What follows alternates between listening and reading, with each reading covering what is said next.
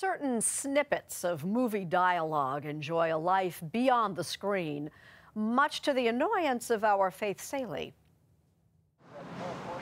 Go ahead. Make my day. I'll be back. Toto, You talking to me?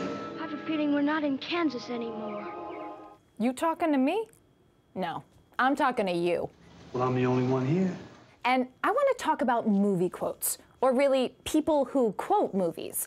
Like my husband, who can't remember your name, but can effortlessly spout lines from Caddyshack. This is the worst looking hat I ever saw. Well, you buy a hat like this, I'll bet you get a free bowl of soup, huh? I don't have this talent, or affliction, which can cause problems in conversation.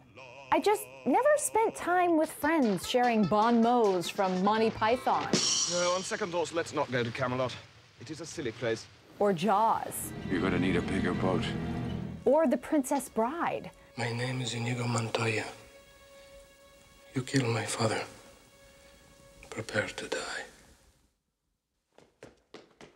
Now, I'm not saying movie quoting is a bad thing, but I do want to know why some folks love to drop a line. Nobody puts baby in a corner.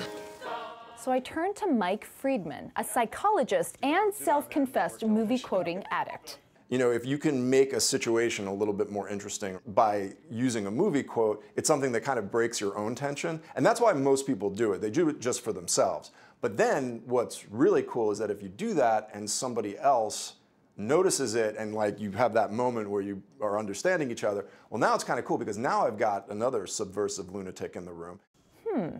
Obviously, I'm missing out by communicating almost exclusively in my own words. Perhaps enrolling in this shorthand would enhance my life. Maybe I can make new friends. You tell him I'm coming, and hell's coming with me, you hear?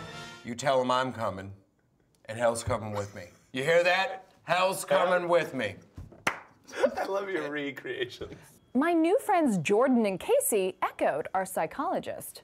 We're just connecting over, like, just shared culture. And when you love something that much, it's really fun that someone else also knows it and appreciates it the same way. Well, I love to share culture. So I asked them to try me. Frankly, my dear, I don't give a damn. Oh, Gone with the Wind. Well done. The Dude Abides. Oh, my husband made me watch this. Big Lebowski. Yeah! That means your husband loves you. Yes. It was all going so well until I tried them. Laughter through tears is my favorite emotion. Laughter through tears is my favorite emotion. I want to be friends with you guys, but I... Yeah. No, well now... Well, now we can. Laughter through tears is my favorite emotion. Steel Magnolias. Steel Magnolias, you guys. I've never What about- seen it. Maybe I'll just stick to quoting myself. Anybody with me? Bueller, Bueller? Bueller, Bueller? Bueller.